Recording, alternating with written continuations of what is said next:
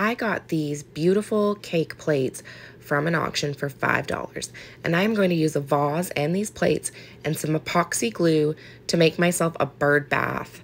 I've wanted one for a long time, but I can't afford one, so I'm going to make one.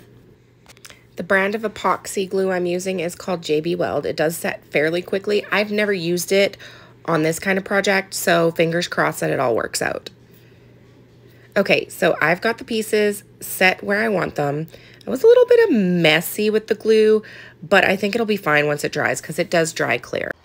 I'm an impatient person, so I only let this set for an hour, but it seems totally fine and ready to go. So let's put it in the garden. Well, Charlie definitely approves. I'm not sure the birds are going to get much water, though.